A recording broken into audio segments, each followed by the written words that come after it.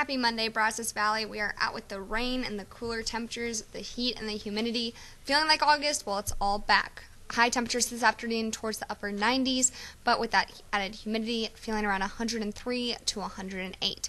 Mostly sunny skies for the afternoon with that south-southwest wind around 5 to 10 miles per hour. That's really our best chance for just a little bit of relief. Otherwise, just a 10% chance for a spot shower. Now, rain chance not really the best, only seeing a little bit of a stray shower possible to the afternoon and evening hours.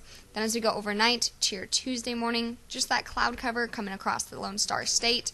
Tuesday afternoon, you can see most of that activity up towards the Panhandle around Abilene and just to the south of Amarillo. So really, our rain chance is kind of dwindling on out of here and not looking like it's going to offer us too much relief to the heat. And all week, we don't really falter too much in our temperatures, upper 90s, low 100s. All of us still going to be feeling around the triple digits with that added humidity in our heat index values. Even overnight, not dropping off too much into the upper 70s. Some may even be touching the low 80s. So the heat, the humidity, all here to stay with those mostly sunny skies. Definitely find a good way to cool off and try to stay cool.